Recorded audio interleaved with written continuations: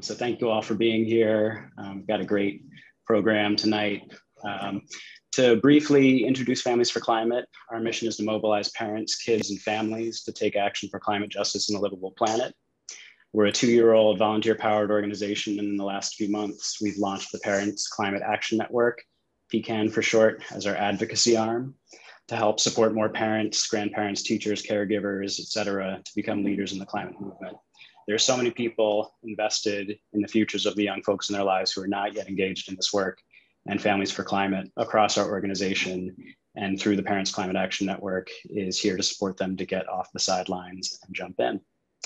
So with that, I'm going to hand it over to our PCAN manager, Jamie Painter, to introduce the program tonight. Thank you, Jamie. Hi, thanks, Leonard. Hi, everyone. Thanks so much for being here. Before we get started, I wanted to take a minute just to talk a little bit about what's at stake this legislative session and why we're all here. I mean, first off, we have a bill that could reduce carbon emissions from the building sector, the second largest source of carbon emissions in Oregon after transportation.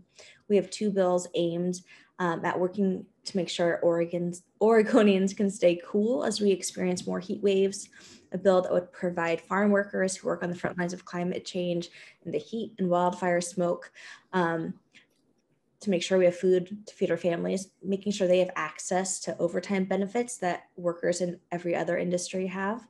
And finally, a bill that would work to allow the public to see whether or not our state investments line up with Oregon values. All really important. And it's going to take all of us working together to really get these bills across the finish line in the next 4.5 weeks. So with that, I want to introduce our panelists. I'm really excited to have some amazing folks who have a lot of big wins under their belts, a lot of great experience, who are really going to help us know how we can make a difference this session and really engage in a meaningful way that's effective. So first off, we have Brad Reed, who has been working as the campaign manager for Renew Oregon. We have Julia DeGraw, who joins us from the Oregon League of Conservation Voters. They actually work to help get pro-environment candidates elected and also to pass pro-environment legislation. And then we have Nora Appner, who is the climate policy manager for the Oregon Environmental Council and really helps organize a lot of the organizations working on climate issues. So thank you all so much for being here. I want to jump in because we don't have that much time this evening. And I think tonight we're going to start with media engagement. So I'll start with some questions for Brad. Brad, is it fair to you previously, before jumping into politics, were a journalist? Is that right? That's right. Yeah. I worked in television news in Boston, Charleston, South Carolina, and Portland. About 10 years, won an Emmy Award, and then retired to get into politics. You're so cool. So here, and because we have so many different people, some people are very comfortable writing letters to the editor and know how to engage the media. Some people don't know what I mean when I say LTE. So can you talk a little bit about some of the things that help letters to the editor or LTEs or opinion editorials kind of stand out and get published? Yeah, absolutely. And I also want to start by saying how important those kind of, I call them placed media pieces are. We try really hard to talk to reporters to get them to cover our issues in a good way, in a positive and helpful way. But there are so fewer of them anymore as media shrinks that they can't either get to it or we can't get their attention. So these pieces really help them see what the public's interested in. So you write a letter to the editor, someone truly does read it, it goes somewhere, and that affects their opinion of what the public's interested in, what they want to hear about. And so those are really helpful activist tools. It's not just going to an email box that nobody's checking or something like that. So in a way, it's lobbying the media to be able to get those pieces in. The other thing is when a letter to the editor is printed, it gives it some legitimacy. Like an editor checked it out, they saw that it's within the realm of sane, depending on the outlet. But then you get a nice URL, like OregonLive.com has posted this thing, then we can all share it on social media with some credibility behind it. So all of those reasons make these really effective tools that I think it's a little old school, but really worthwhile to do. To the specific question, an op-ed is a longer form piece that is usually 500 to 600 words. The editor kind of chooses how long they'll accept. Those tend to be more from some sort of expertise, whether it's a lived experience or professional background. They'll be looking for, you're saying something that you have some credibility on. And so those tend to be more reserved. There's less space for them. Editors can be pickier about them, but they can be really powerful. You can make your you make a long argument in 500 to 600 words. A letter to the editor generally is much shorter, between 200 and 300 words. But those, especially as an activist tool, can be something you can do in bulk. Anyone can do, any citizen, who lives usually in the community, sometimes doesn't even have to be in the community, can send in a letter to the editor, and you can usually send 1 or 2 a month before you get cut off. So those are that's the basic difference. Both of them can be very powerful and well written. Yeah, I think that's an answer to that question. That's great. Thank you so much, Brad. And you talked about it a little bit, but in terms of like other ways you can share out these LTEs that were getting published, obviously you can share them on social media. You could email your legislator just to make sure that they're seeing it. Any other ways you like to see people repurpose letters to the editors or op-eds? Those are great examples. Yeah, send them to your legislator for sure. Get them on social. Make sure to share them like with the activists that that have groups like ours have spent time and resources to get big social media followings, and so make sure that we see it, and then we can share it, and we're happy to. That's awesome. Thanks, Brad. Besides the Oregonian, what are other news outlets that are good to target? It all depends where you live.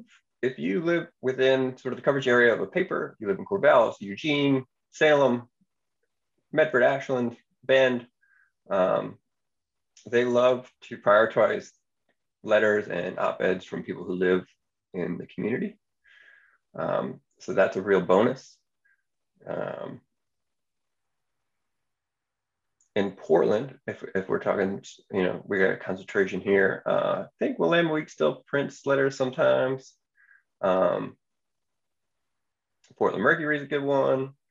And then there are some neighborhood papers that run by the Pamphlet Media Group in Southwest Portland, I think.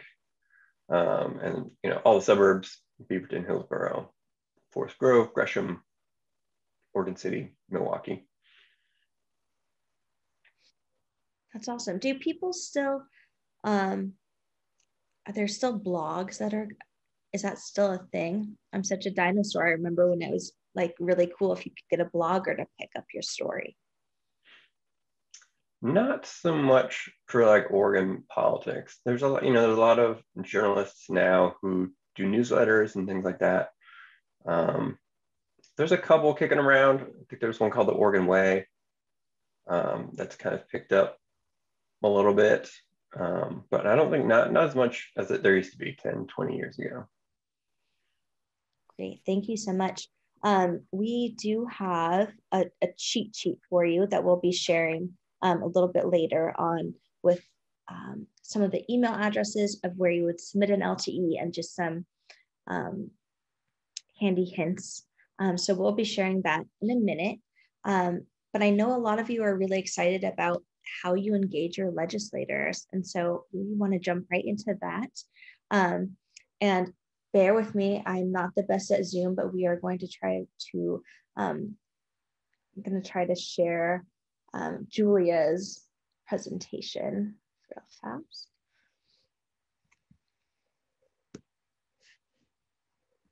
Does anyone know any good jokes while I'm doing that?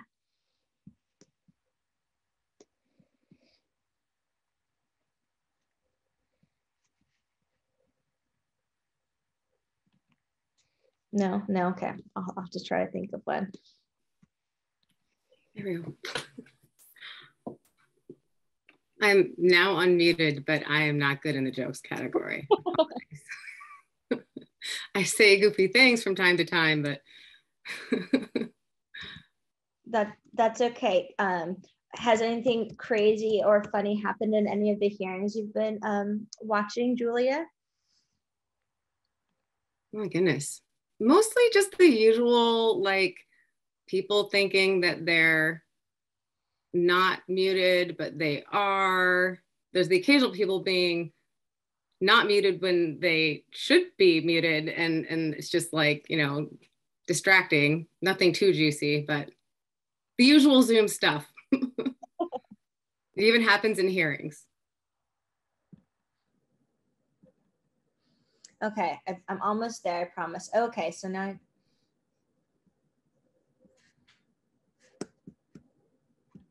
I'm seeing some folks in the audience. My kind of tutorial on how to testify might be a little beginner for some of you, but I think it's always good in a virtual session to have like visuals of like exactly what does it actually look like.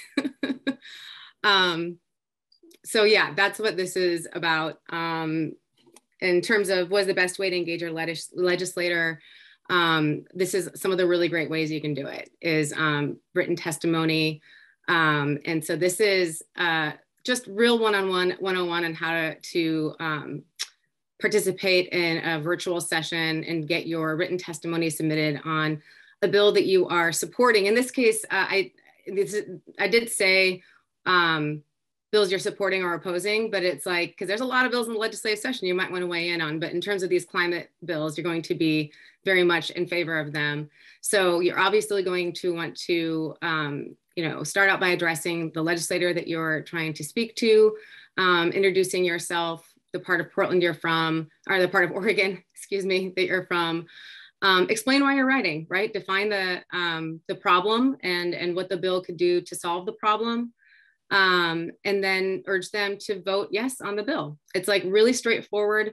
Generally, it's good to be concise. They have a lot of bills that they're looking over, and they're not going to always take the time to read really long testimonies. So it's good and it's okay to keep it short. And all the organizations that are leading on these bills that have been highlighted have talking points and one-pagers and materials that can help you draft this message. But what you can do is bring your personal take to it so that you can personalize the message, which is always more powerful than just copying and pasting something. So next slide.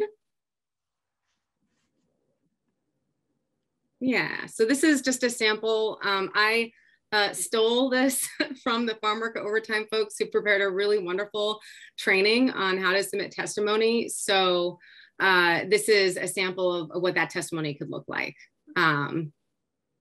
I think we can move on to the next section.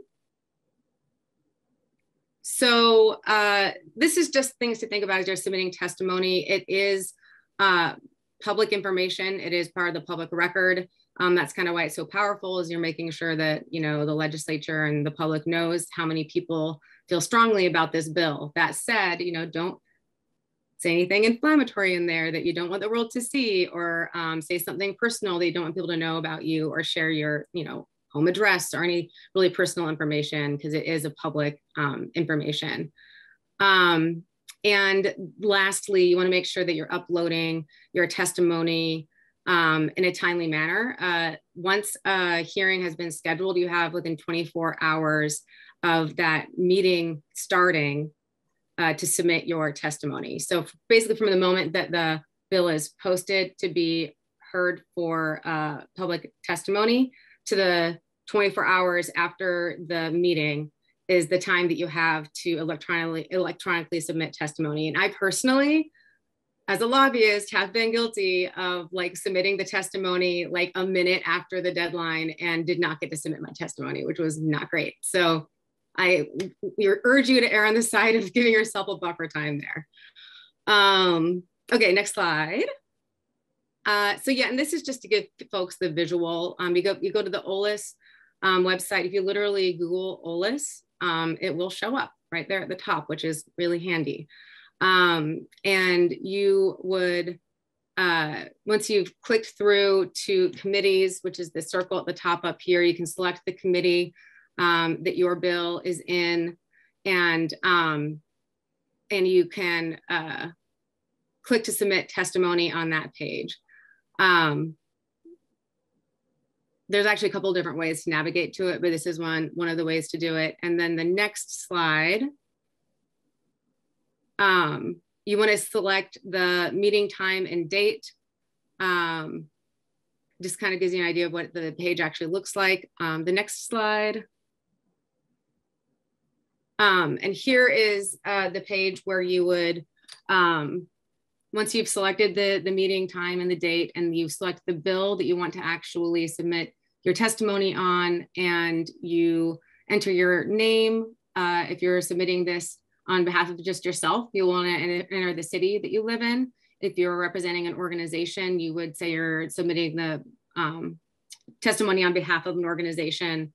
And then you can upload your testimony, or you can drop it into the text box. The text box does have character limits, but again, hopefully your comment is short and sweet.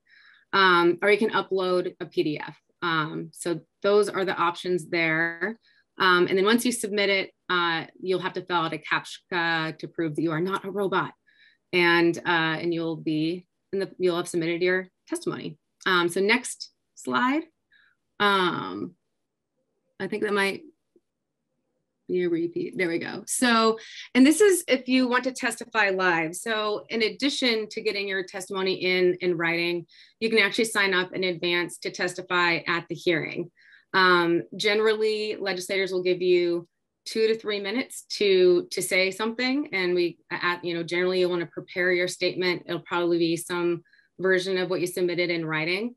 And this is definitely, a much higher level of action where you're actually going to attend as a member of the public and put your statement into the record before the actual legislators themselves during a public hearing. And you'll go to the committee page that you saw the page earlier where that had that circle for committee, and you click on committee, and then there's a calendar on the side of the screen, and you can click on the meeting date for when the hearing is going to be happening. And on that page, you can select register online to testify, register to testify remotely. Click on that link, and it'll lead you to this next page. So the next slide. And this is in the middle of the page. Like at the top of the page, you're going to be filling out your name, where you're from, just that really basic information. And then here you're going to select which bill you want to speak to and whether or not you're for, against, or neutral on that bill. And then you hit submit. And again, there'll be a CAPTCHA and one more step you have to take to officially sign up. And if you go to the next slide, this little screen will pop up, and I'm just going to confess to my own personal struggle with this. If I don't copy and paste this and drop it into a calendar event at the time of the hearing, always moments before the hearing, I'm scrambling in my email, desperately searching for an email with the link to the event. And I'm like minutes late to the hearing because I can't find the email and I'm frantic. So I just really recommend you will get an email with this information confirming that you've signed up. This is your link to get into the kind of back end of the meeting where you'll actually be able to speak.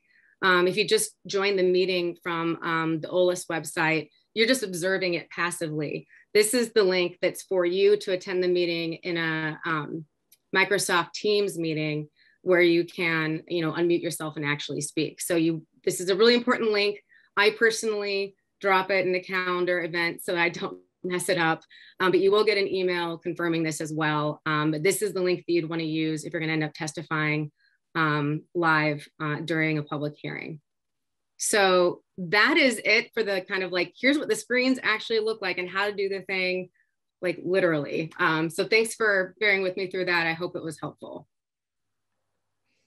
Thank you. Yeah, that was definitely very helpful, Julia. So on that note, we are going to talk a little bit more about different things that are impactful and help make your case when you are talking to legislators. So Nora, I want to turn it over to you for a minute.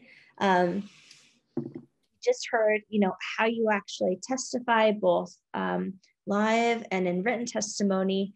We talked a little bit about letters to the editor, but when you are going to engage legislators, what do you think is the most impactful? Is it a phone call, a letter, a personal email, an actual meeting?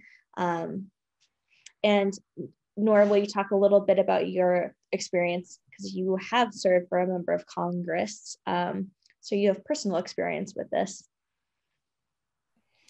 Yeah, sure. Thanks for that question, Jamie. I would think about engaging your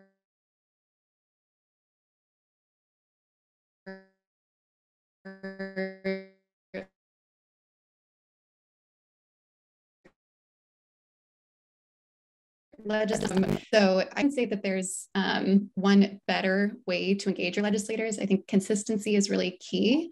We know that our decision makers in the legislature and in Congress are being asked to do various things on a million different issues in any given day. And so making sure that climate is staying at the top of their inboxes or their call logs, and that they're consistently hearing from their constituents that they expect and want action from their representatives is really important.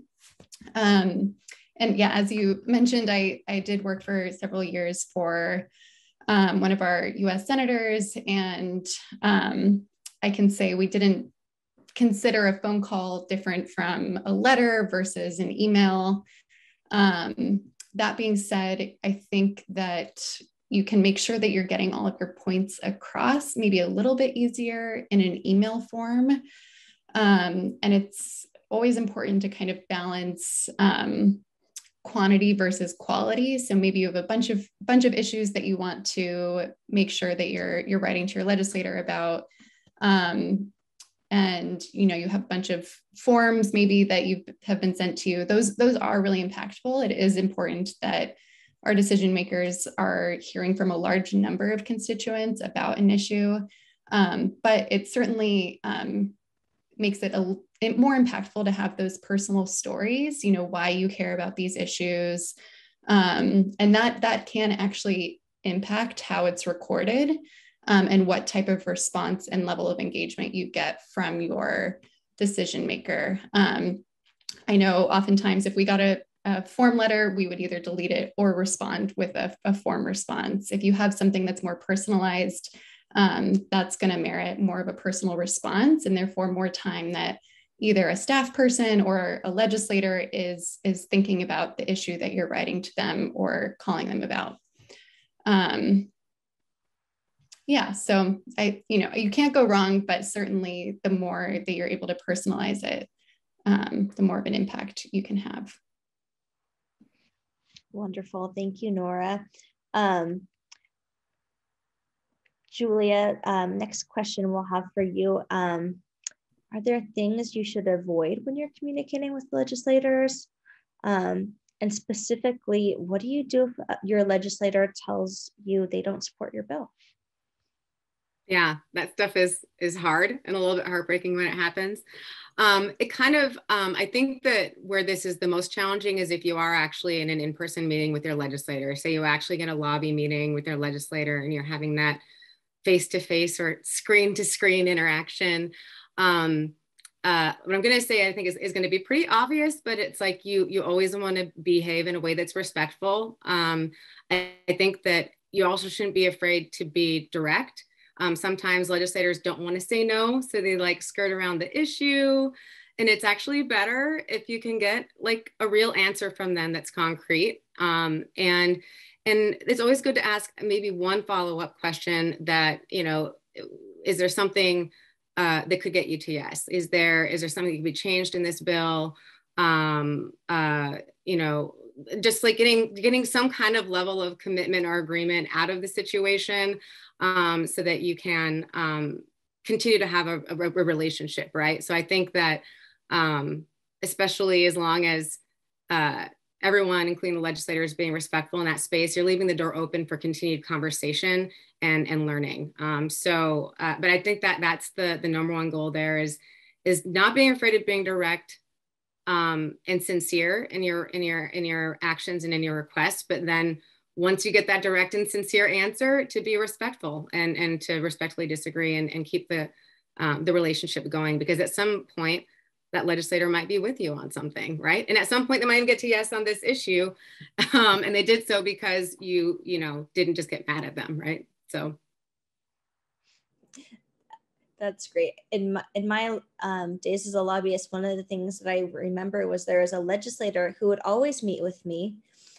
He never supported any of my bills, but he would always give me really interesting info about his caucus or like concerns that he'd heard his colleagues raise. And so even though I never got his vote, I did get really good information. And so it's helpful, I think, to remember that even if your legislator isn't going to vote for the bill, they might tell you stuff that's useful to know. Oh, that actually makes me think of one other thing as well. I mean, if you are meeting with legislators on a more regular basis, if they remember who you are, like connect with them on that personal level, ask about how their dog is doing. You know what I mean? It's like if you're, before I got this job, there were some legislators that I interacted with a lot, and we would talk about our lives, and we would run into each other at events sometimes. And so I think that's the other thing too, is, I mean, obviously if you have a 15-minute meeting and you're talking about a thing, it's like a limited amount of time, but I don't be afraid of taking that moment to just be human, with your legislator, because I think that helps on multiple levels in terms of being able to be persuasive and have a quality relationship with them. Great, thank you so much. This is kind of for all of you. What's the best way for folks to track bills and to know when hearings are coming up? Obviously, they'll get emails from our organizations, but any tips for tracking bills?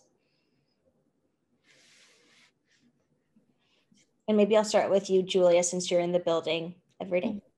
In the building. In the building, virtually. I'm kind of chagrined to say that as a lobbyist, I should be using this handy dandy tool called Bill Tracker. And every time I try to use it, I don't get notifications. So I just do it the old fashioned way. I don't know if it's the best way to do it, but I have to track so many bills and so many different committees that pretty much every Sunday I go into OLIS. I have a list of my committees that have where all my bills are. And I just like start in the Senate and I check out what's going on in energy and environment. I click on it. I click on the committee bubble. I like go down to Senate. I select the correct committee. And then on the right-hand side of the screen, you have that all the meeting times that are scheduled.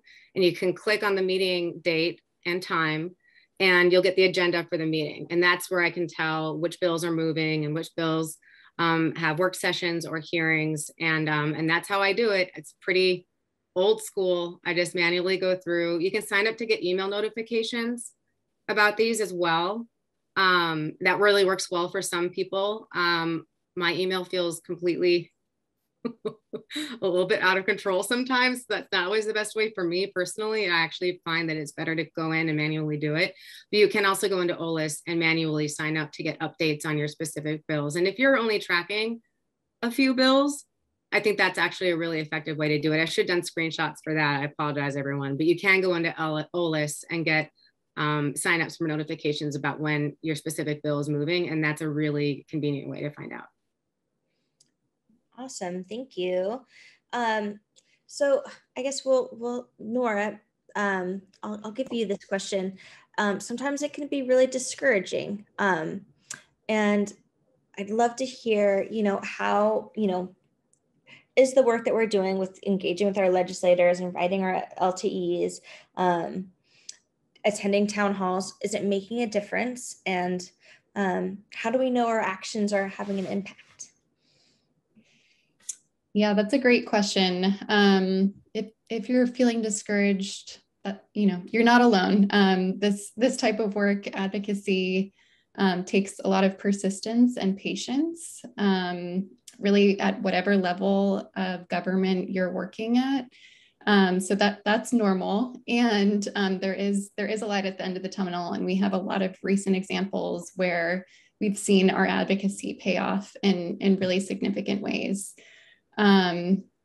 I think maybe before we turn to some of the specific, like tangible policy results that we've had recently, I would say one way that you can kind of gauge whether your advocacy is working is listening to your representatives. I think you really know that you're doing a good job when you hear your elected officials kind of singing from the same songbook and kind of talking, using the same talking points that you've said to them, maybe in a previous meeting. We've seen a lot of that, I think, particularly around, some of the federal advocacy with Build Back Better, where, certain senators or representatives that maybe weren't super big on, climate and jobs and justice a few years ago are repeating that over and over. And that's kind of, you can see full circle how that consistency and emphasis in terms of showing up again and again to town halls and writing our elected officials is paying off, and that those representatives are now saying, speaking our language and talking to their colleagues about it. So I think listening to those talking points is a good way to gauge how effective we're being in moving the needle. And of course, real action in terms of decision makers actually adopting the policies and making the changes that we're asking them to. And I'm happy to talk about that, but maybe that's later on in the agenda. Yeah, that's a great segue into kind of talking about some of the key takeaways from last year. It was a big year for climate, and you three did a lot of amazing work to help with some of those wins. I'm hoping you can maybe say, something that you're proud of from last year, and maybe a key takeaway from those efforts. And Brad, maybe we'll start with you. Sure, and I actually have an example that is not legislative, so that folks understand that there's plenty of opportunities around the calendar, not just when legislators are in session. Renew Oregon really focused our work in the last 2 years on the executive branch. Many of you may know Governor Brown signed an executive order called the Oregon Climate Action Plan in 2020, but it took a lot of work and a lot of community engagement to really make sure that all of that was followed through on, that agencies heard from people that they want the rules to be really good. And so one of the cornerstone pieces was called the Climate Protection Program. You probably got emails from all of us on it if you're signed up for the list. But we ended up as a community, just as a movement, getting something like 5,000 comments into the Department of Environmental Quality, which just blew their minds. I mean, it's 10 times more than they usually get on like these kind of obscure rulemaking processes that they do. And it was because like Families for Climate held an event and we did testimony writing. And so we did like 25 of those, I think, all over the state.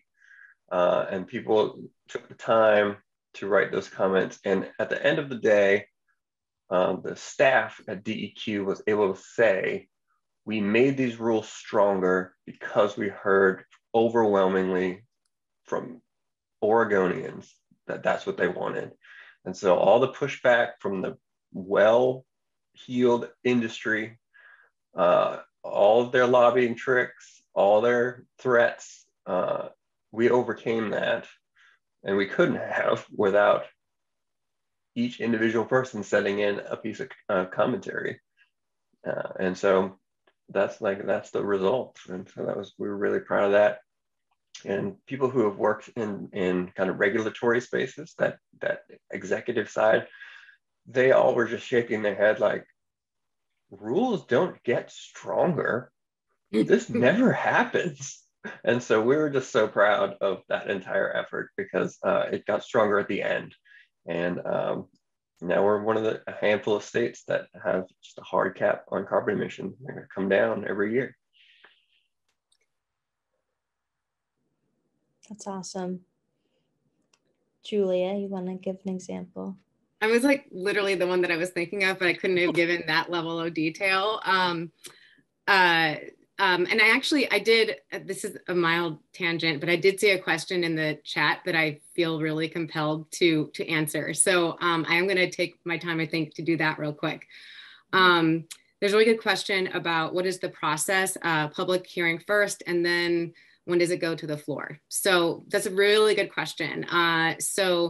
And in order for a bill to ultimately get voted on, there's a few different paths that it can take. It can start in the House or the Senate, and it gets assigned to a committee. And in order to move out of that committee, it has to get scheduled for a public hearing. And then it also has to get scheduled after that public hearing for a work session. And sometimes they can combine a public hearing and a work session all together in one day in the same meeting, but it has to be posted and scheduled, and there's deadlines associated with this throughout the legislative session.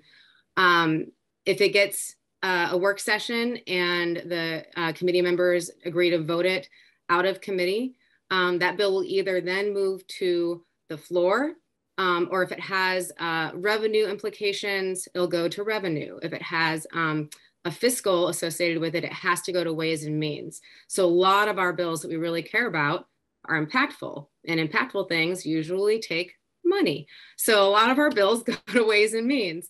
And so once a bill gets to Ways and Means, it often gets assigned to a subcommittee within Ways and Means. It has to work its way through that entire committee, which is a joint committee between the House and the Senate. And then in order to get voted on the floor, it has to actually get out of Ways and Means. So it'll go back to the chamber. If we do succeed in getting it through Ways and Means, it'll go back to the chamber that it came out of, is my impression. And hopefully I'm not getting this wrong. And it will be voted on the floor of that chamber. So if it came from a Senate committee, it'll go back to the Senate will vote on it, and then that'll pop it over to the House. And in the short session, I think it depends. That bill can either, if it's fully vetted and ready to go, just go to the floor of the House. If they feel there needs to be more work on it, which could be really challenging in a short session, it might get assigned to a committee where it gets, additional hearings, and then eventually might go to the floor of that chamber as well. So that is a real quick and dirty, but it's it has to have a public hearing, it has to have a work session, and then it either goes to the floor or it's next committee that has to go to keep moving, and it has to be voted on in both chambers. So that's the quick answer.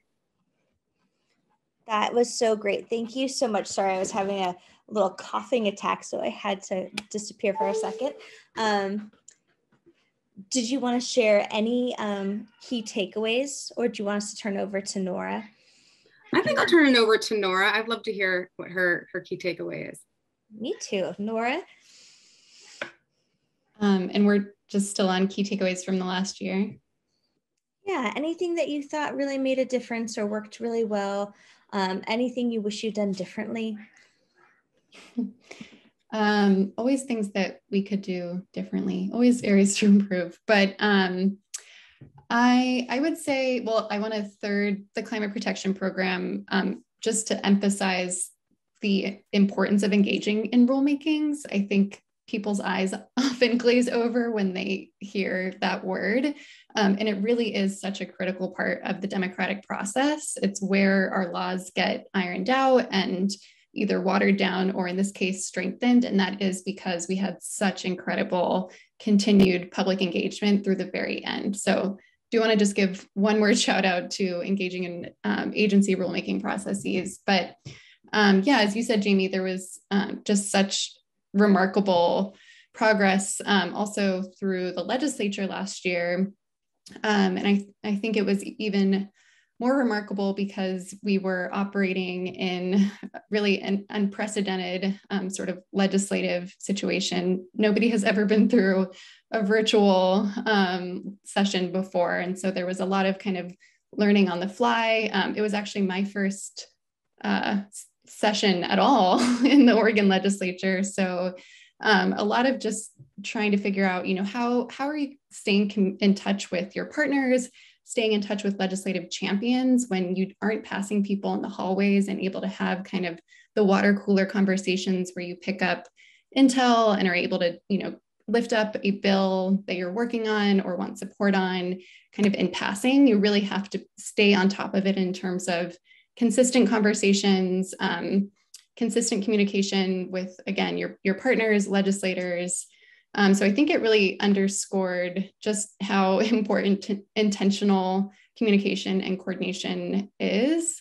And I really wish we had Oriana with Verde on us with us tonight, because she really was just such an impressive leader of the OCO campaign that really led the effort on the 100% clean electricity bill, HB 2021, that passed last year, as well as the two complementary bills, Healthy Homes and Energy Affordability, which also passed last year, and are, you know, paving the way for our electric grid to be 100% clean, so powered by 100% non-emitting sources by 2040. So we're now tied with New York to have the fastest transition to an 100% clean electricity grid in the state. And again, I think that just speaks to the incredible organizing that our environmental justice partners led, and that really, you know, consistent coordination, communication with folks that were bought in, and the really diverse group of stakeholders that were involved in that. So it wasn't, you know, only climate and environmental justice groups, but labor partners who were at the table, utilities who were at the table, utility consumer advocates, and just really applaud Oriana and the whole coalition that was leading the way on that. Lots to be proud of coming out of 2021. Now I have a thing I want to say in response to your question, if I can. Absolutely. Okay, so I love that you said that, because I was going to talk about the Oregon Clean Energy Opportunity Bills as well. It was an unprecedented coalition that really made that a reality, and it laid the foundation for what we're doing now. And a lot of the same groups in Oriana's leadership is leading to these emergency heat relief bills that are in a really good position this session to pass. And so this kind of new, bigger, broader coalition movement building kind of style of passing bills is like proving to be really effective and powerful. And it's really exciting to see how, you know, what happens in a previous session really lays the foundation for what can happen in future sessions. And Nora just did a really good job of laying out how that was really getting at the electric grid and electricity. And like one of the next two big things that we have to tackle on climate are buildings, which are the number 2 source of energy, greenhouse gas emissions in the state, and transportation, which is number 1, right? So that it's like, we can't just think about legislative sessions in like a vacuum. Everything we do each session is building toward the thing we need to be doing in future sessions, not just in terms of the legislation we have to pass, but the coalitions that we're building and the power that we're building to help affect that change. And I'm new to this as well in this position. I've been around for a while on this, but like in general, but like I haven't been in this position anytime then under COVID. You know, my entire experience working in the legislature is virtual. And so I'll just wrap up with this last thought, which is, it's been a double-edged sword, right? It's really increased the participation level of members of the public from all over the state, because they don't have to drive to the Capitol to testify or participate. So people are showing up and testifying in these huge numbers. And even, you know, Senator Courtney, who thought he was going to hate it, was like, oh, this Zoom thing is amazing. You know, he was like, he doesn't want to do phone calls anymore, right? So it's like, you know, there was something to it. However, for those of us that are more in the building and doing the lobbying work, it's become a cell phone game. If you don't have a staffer cell phone, you're not going to run into them on the hallway. In the hallway, they don't have to answer your call. They don't have to respond to your text, right? So on that level, there's like less access, and it's really you have to have really good quality relationships for people to be responsive to you, and just have to have their like actual cell phone. So it's funny how it's, in some ways it's really increased the democratic process, and in other ways it's made it harder to have access. But it's really been, I think, the legislature has learned that democracy needs to be virtual on some level in order for there to be adequate public participation, which is exciting. Wow. Well, thank you all so much. I realize we have 12 minutes left, and I want to make sure that we're answering questions from the audience. And Nora Lehman is going to help me pull some questions. So if you want to post any questions you have in the chat, we'll be working from the chat list, or you can raise your hand as well. And I'm really excited for Oriana to see this video and see how much love she got from all of you. That's so great. Jimmy, if we can, as folks are thinking of their questions, if I could just jump off of something that like hearing Julia and Nora talk and bringing it back to how folks can engage themselves. I think part of it is kind of demystifying some of this. I want everyone to know that you have expertise and that you don't need to know climate policy inside and out. We all lived through the heat dome this summer. That means you have a lived experience to share. We all have breathed wildfire smoke in the last couple of years. You have an experience to share. If you have kids, grandkids, nieces, nephews, you have something to share. And so that's really all it takes. And then to share the stories is really powerful. And then taking action yourself, like that 100% clean electricity bill passed, I think on the last day of the session. Like it came down to the wire, but we got thousands of emails. And again, like without each individual person taking action, doesn't add up to anything, right? And so all the stuff that the professionals did running around, texting staffers and stuff, like they only take our texts because they know that there are thousands of people behind us. And so, you know, just to bring it back to the personal participation, and don't feel like you need to know all the answers. It's really on your elected officials to know the answers. Like they work for you. So you say, I want climate action because this is scary and terrible. What are you going to do for me? Like that's the only thing that you really need to go with. And so anyway, on to the Q&A, but yeah, hearing the YouTube talk reminded me of that. Yeah, that's really great to hear. Thanks for saying that so clearly and concisely, Brad, that, you know, expertise is not needed. Lived experience is really valid and so important. And in that sense, like we're all climate experts now, you know, sadly. A great question from Katie in the chat. I feel lucky that most of my legislators are very supportive of climate policy and many of the bills I support. Is it important to still reach out to legislators who are supportive of these efforts, or is my energy best used elsewhere. Legislators I'm just gonna, anyone can take that one. Go ahead, Julia. Legislators get yelled at a lot by people all the time from lots of different angles. And when you are pleased with your legislator, or you're expecting them to be good on an issue, but you don't know where they're at, like they definitely, I think, appreciate knowing that they're doing something that their constituents want them to do, and feeling appreciated is something that very seldom happens. It's a pretty big, often thankless job that legislators do. It's a citizen legislature. It doesn't pay. They're not doing it for the money. They're doing it to serve. And I think when you can express not just when you want something from them, but that you appreciate them, that's very powerful for them and helps keep them going. And I would add to that, there's a difference between being a supporter and being a champion of an issue. And with less than a decade remaining to cut our emissions in half, we need leadership. And so it's not really enough for our legislators to support a policy proposal once it's already been introduced.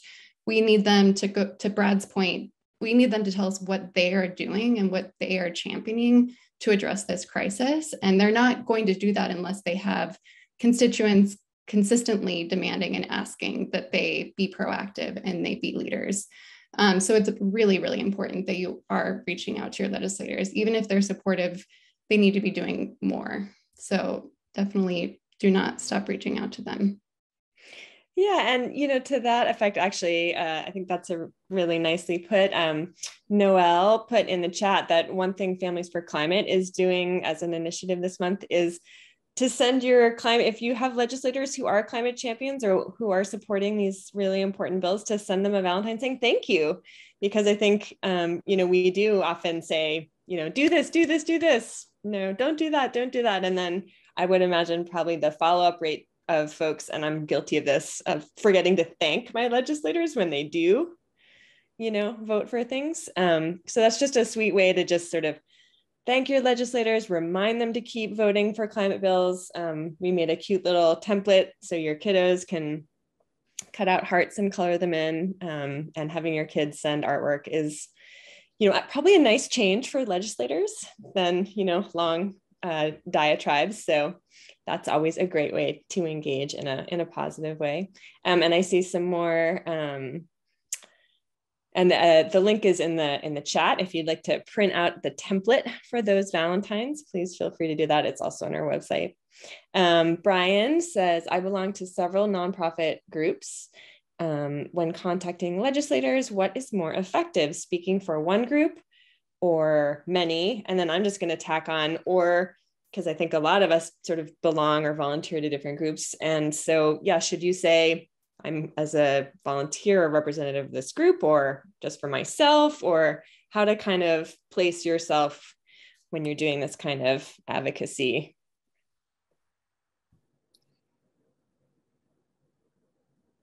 A constituent is the most powerful contact. So if you live in a representative's or a senator's district, you want to represent yourself. If you happen to be a member of a group, that's great. You can talk about how you're representing their interests, but you're coming to them as a constituent. They serve you. They are working for you, and they will prioritize you too. If your legislator is good, they'll prioritize meeting and hearing from you. Yeah, I would echo that 100%. There's a reason why environmental advocacy groups, both in Oregon and at the national level, have lobby days or fly-ins where they bring constituents to talk about issues. We talk to legislators all the time, but it's not the same as a constituent coming to them and saying, this matters to me. So yeah, 100%. As a constituent, you hold the power. Great question, Brian. We've got a couple more minutes. Does anyone else have any questions that they are dying to ask? Emily has, I recently moved to Yamhill County. I'm trying to figure out how to best focus my advocacy out here in rural society. Any suggestions? Oh, that's a great question, Emily. great. I will say that as a rural Oregonian, unfortunately, your opinion matters more than us urban folks. It shouldn't be that way, obviously, and it depends on the legislator. But yeah, especially frustrating if your elected official doesn't have the same values as you. What can you do? You can certainly organize your friends. Again, perception is reality. So if they get a whole bunch of emails from Yamhill County about an issue, they got to at least think twice about being against it or being as against it, as vocal. Similarly, writing to your newspaper, you will find, like-minded folks perhaps that read that and don't feel so isolated. And the more folks you can kind of get together, it's people power is a huge difference. But for like Renew Oregon organizes statewide. And so to be able to, for instance, we did a campaign where we had rural Oregonians specifically hold little signs and take selfies and say, where they were from on them. And we get to throw on social media all of these great folks who just like standing next to their sheep and like standing up next to the mountain and on the coast being like, I'm a rural Oregonian and I want climate action. And it was so powerful. So your voice, again, your own experience and who you are, we just, find the way to channel it and kind of pick out the right and interesting things about you. And that is just powerful advocacy right there.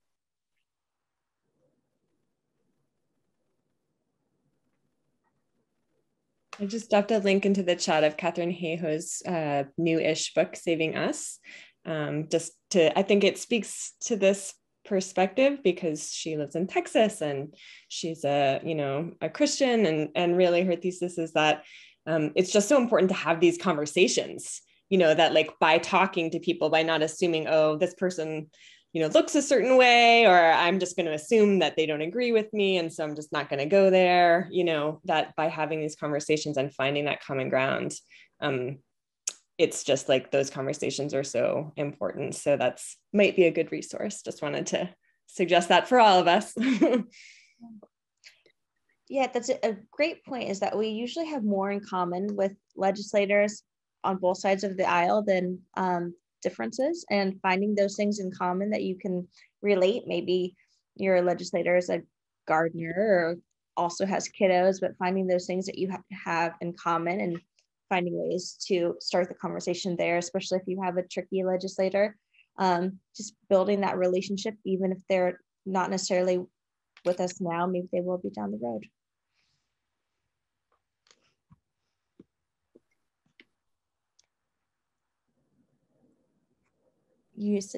Emily said she used to interface with ranchers in rural Texas for nonprofit conservation org, so that's right up her alley. Oh, that's wonderful. Well, it's 9 o'clock. I think we're going to post one action that you can take tonight, which is if you have just a few minutes as we jump off, to send your legislators an email. Just right now, you can just ask them to keep the ball moving on climate change. We have a template you can use with kind of all of the bills that Families for Climate is prioritizing this session. And if you just have 5 minutes after the call, it's pretty quick and easy. Oh, Leonard has it posted in the chat for us. So if you do nothing else tonight and you're feeling really motivated, we'd love for you to send your legislators emails and BCCS, or just, put a little smiley face in the chat and let us know you've done it. But we'd love to, if it's like those little dopamine hits when we hear that someone has submitted an email or letter to the editor. So, oh, that's a great question. Where do we find our legislators' contact info? Let's see. Sorry, I'm reading all of these comments. We can share a link for where you find your legislator right now.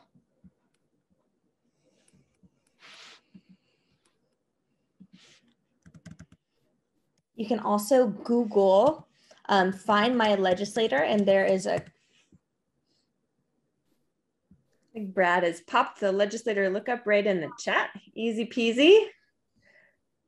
Thank you, Brad. I love everyone who's so much quicker than me at searching and posting. Thank you, Brad. Well, thank you so much, Julia, Brad, Nora, everyone. This was so great. I'm so happy you took the time. And we will follow up. And if you have questions, don't hesitate to follow up with us. We want to make sure you are feeling like you have everything you need to be effective advocates. Thank you all for Thanks holding. everybody for coming. Yeah. Thank you. For your interest.